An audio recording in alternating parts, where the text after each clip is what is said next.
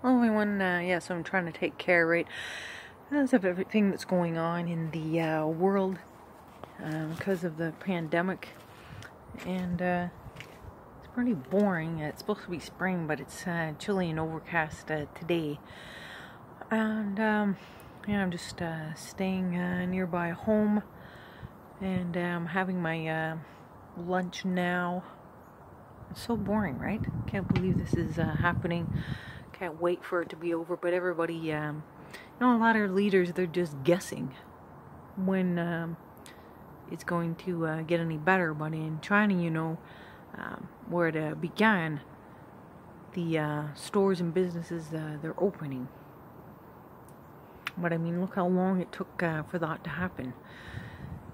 And even now, they have to be cautious because it could start to spread again. God, it's chilly out here. It's raining a bit too. So just wanted to let you know that. Bye for now.